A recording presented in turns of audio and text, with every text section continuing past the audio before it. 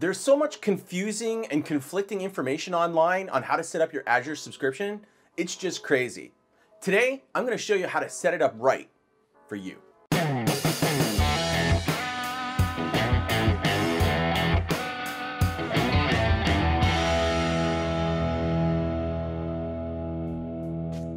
Dana here. Welcome to the channel for aspiring Azure administrators like you and me who want to know ops and, well, master the Microsoft Cloud. I'm so happy to have you here. Thanks for coming by. If you haven't yet, smash the subscribe button so you can be notified each week when I produce new videos. When you look online, there's tons of resources that are going to be conflicting on exactly how you should be setting up your Azure subscriptions. Some say you should be putting everything in the same subscription. Others say it should be based on the environments that you have, like dev and prod and test. Others will tell you that it has to be done based on applications or maybe even departments. And they're not wrong. They're also not right, because it's all going to be dependent on how you want to build and set things up. But even with that said, there is some best practices that we can follow that will help us to make better decisions to make sure we're setting it up right for what you want to accomplish. So the best way to get started is to really think about what the purpose of a subscription is. It's a logical container that Microsoft uses to maintain their billing relationship with you. Regardless if this is a web direct or pay-as-you-go, or an enterprise agreement, or if it's a free trial, or if it's a CSB subscription, at the end of the day, the billing relationship starts and stops at the subscription boundary. Now, that doesn't mean you can't have multiple subscriptions and multiple bills, but that's the best way that they try to kind of group it together. More importantly, though, it's an administrative security boundary. When we start thinking about things like RBAC, or role-based access control, and the ability to position and control who can see what, when, where, and why, subscriptions are the way to handle it. And you can see that in all the tooling. When you look at the portal or you look at the CLI, it's a logical demarc. So when you're in the CLI and you want to go and work with resources, you have to switch to the subscription you want to have access to. That makes a lot of sense, because it just makes all the tooling and all the decisions you're going to make all align very well. Now, that doesn't mean you can't do higher level things to manage and monitor everything. This is the purpose of things like management groups, because it gives you the ability of coalescing multiple subscriptions under a managed group or multiple management groups to control and assign policy and governance and everything else that you might want to do from an administrative point of view. But when you ask me, the best way to get started is just to go simple. Now, I'm not saying to have just one subscription. There's reasons why that doesn't make a lot of sense either. But you should start out by having a minimum of 2 subscriptions, one for production and one for non-production. And normally when you get started, that first subscription you set up will be that non-production one. That allows you to have your ability to test and validate and work in environments as required. And then when you start deploying and managing your resources for production use, that should go in a separate subscription.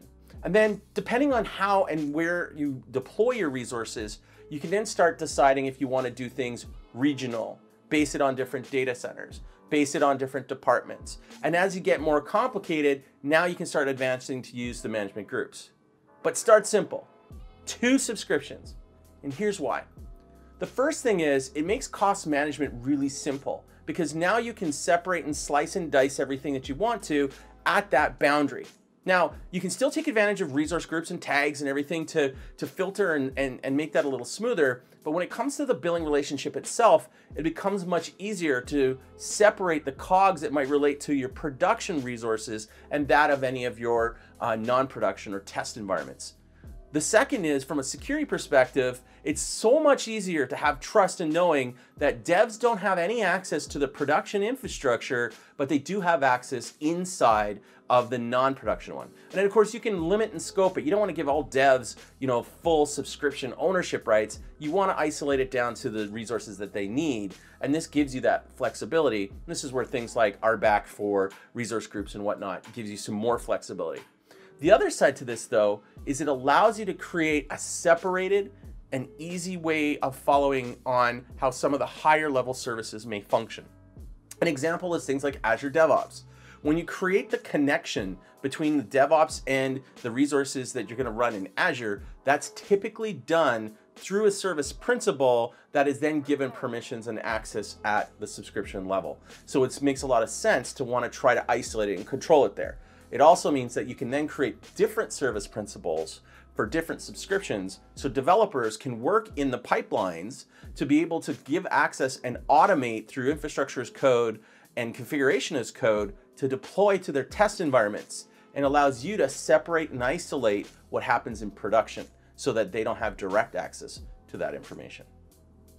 So there you go. When you first get started, think about subscriptions in that way. Logical containers for billing, logical containers for security isolation and separation as it relates to RBAC. If you then focus it that way, you can easily get started and then take advantage of looking and seeing if you need other subscriptions to expand and grow out your organization. And then you can use management groups to manage those subscriptions and adhere to governance and compliance as you need to through those management scopes instead of worrying about it at the subscription level. Let me know what you think. Does that make sense to you? Does that resonate with what you would do? Or do you have a better way of doing it? Leave a note in the comments if you don't agree with me, and let's have that conversation online. I'd like for everyone to weigh in on this. I will leave in the description some links to some documentation Microsoft provides that helps you start looking at and making decisions on how you should roll out your subscriptions based on their guidance. But as you get started, trust me on this, try it just using it as production and non-production, see how that goes, and then start looking in more depth as required. Let me know if this makes sense. Hit like, smash the subscribe button if you haven't. We'll talk to you in the next episode.